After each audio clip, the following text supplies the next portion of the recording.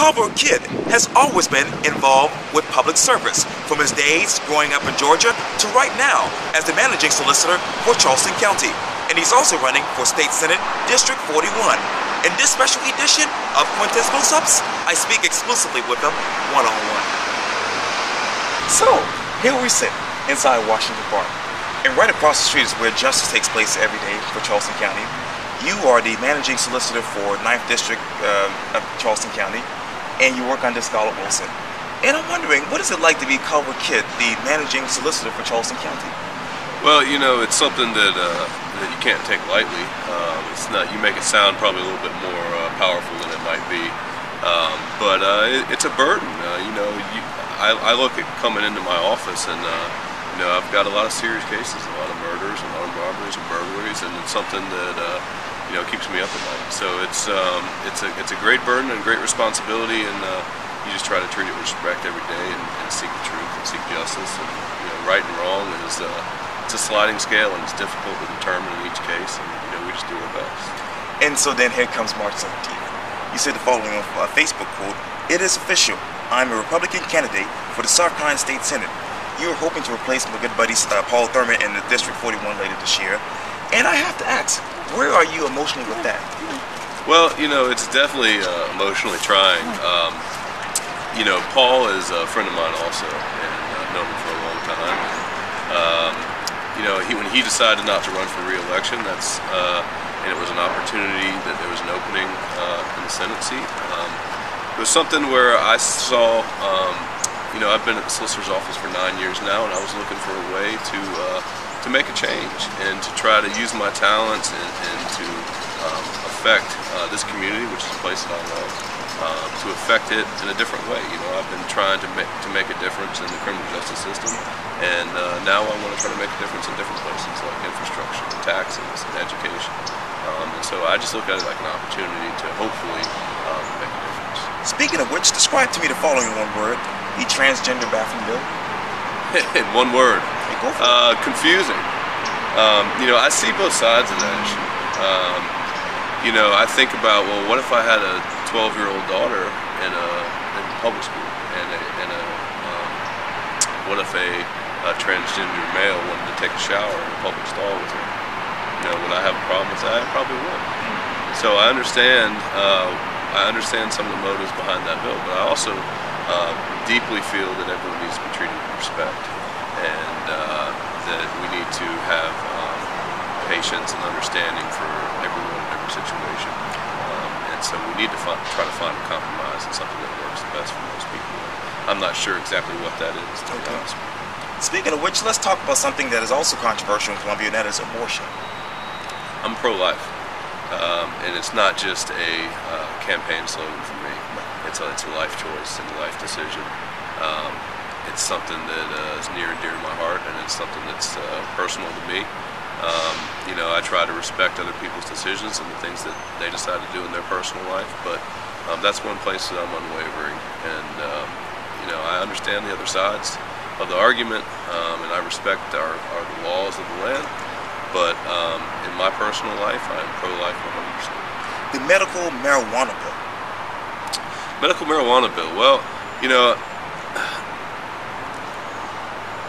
one word, or do I talk about it? Go for it. The medical marijuana bill is interesting. I think that we shouldn't be denying people an opportunity to treat diseases and issues that they're having in a variety of different medical concerns. When studies seem to indicate that marijuana and cannabis oil and things like that are beneficial. So I would like to give patients with issues that marijuana can be beneficial. I'd like to give them an opportunity to receive that treatment. But we need to make sure that it's not abused, and it's not, it's not capitalized for profit, and we don't allow it to infiltrate our general public for non-medical purposes as well. The refugee bill. Once again, I'm sympathetic, but I'm not okay allowing Syrian refugees into this state, into this country, if they can't properly be vetted. And that's something that, it's a different day and age. People always try to draw comparisons back to, World War II and things like that. But, it's a different day and age. One person nowadays can do catastrophic damage to our communities, churches, and gathering places, and airplanes, and bus terminals. And so until we can ensure that the people we're allowing in this country are not a threat, I don't think we should be allowed in. And I think that applies across the board to everyone, not just Syrian refugees. But we need to vet anyone who's coming into this country is not a naturalized citizen. You said this to the Myrtle Beach Sun, I believe, quote, "Part of the reason I'm here in South Carolina is to get away from it. If I were there, meaning Georgia, people would say someone made a call or pulled the string. I always thought I would never do it, run for office, but I have always been public service minded." So I'm wondering, when did you get the public service bug in you? Well, I've always had it. I mean, that's, my entire professional career. I mean, I came, I graduated from law school. I did a clerkship on the circuit bench for Judge Pieper. I went up to the Court of Appeals and worked up there. And now I've been at the solicitor's office for 9 years. Public service has always been in me. I have a family very deeply entrenched in politics back in Georgia and in Florida.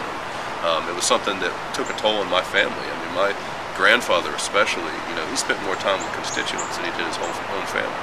And it was something that took a toll on my father and took a toll on my family. And I tried to get away from it. I hated in Georgia whenever I would accomplish something, people would think, that's just because of who he is. That's just because someone made a call for him to take a string for him. So I moved to Charleston, where I didn't know anyone. I don't have any family here. I didn't have any friends when I first moved here. And everything I've done and created here is because of my work ethic. Right. And so that's what I mean by that. That's why I never thought I'd get involved. That's why I started in Charleston, is because I wanted to do it on my own.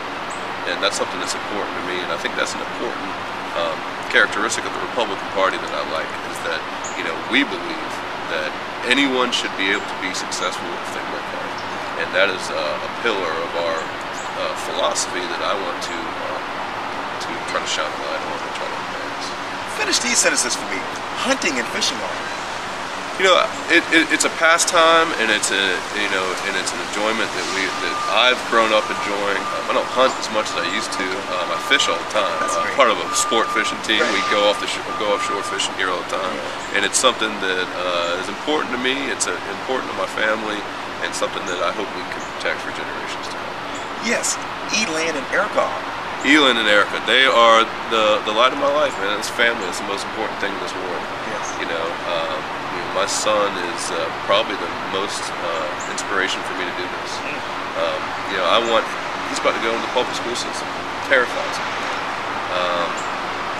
I want him, when he comes of age, like I said, to be able to work hard and be successful for that alone. Not because I or anyone else did anything for him, but because he's smart in his work ethic. He should be able to be successful because of those things. And I want to help promote an environment that allows him to do just that. The Darlington School, the College of Charleston, and the Charleston Law taught you. Yeah, I had some great professors in both places. Dr. Moore, the late Dr. Moore, who's a political science guru in Charleston, the community here, was a great mentor to me.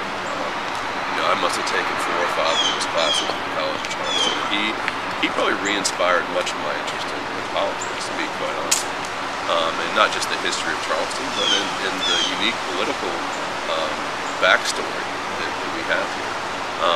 At law school, at Charleston School of Law, it was more applicable. It's where you learn how to apply a lot of things that you learn over time. I had a lot of great contacts, and my first job, Judge Pieper was my professor at Charleston School of Law. That's where I got my first job in law. While I was in law school, was with him. So those institutions were instrumental in creating the professional that I am today, and bringing me up to kind of help hone that public service mind that I had, and help me apply it, and hopefully make a difference today and in the years to come. You said that you have been at the solicitor's office here for 9 years, and as you know, Charleston has really seen the worst over the past year. From Walter Scott to Tyreek Gadsden to Mother Emanuel. And I know you can't talk about most of those cases, but where are you guys emotional? It's been trying, but it's also been, I think that as those cases come to fruition, I think you will see the best of the solicitor's office. And Scarlett has not only been a mentor and an advocate of mine, but she's a friend, and I think we will all be very impressed with how she and our office handle those cases and seek justice. And I think that history will prove that we made the right decisions in those cases. I think time will tell. Yes. Well, Culver Kidd, thank you so much for your time. I really appreciate this. Likewise. Thank you. Thank you.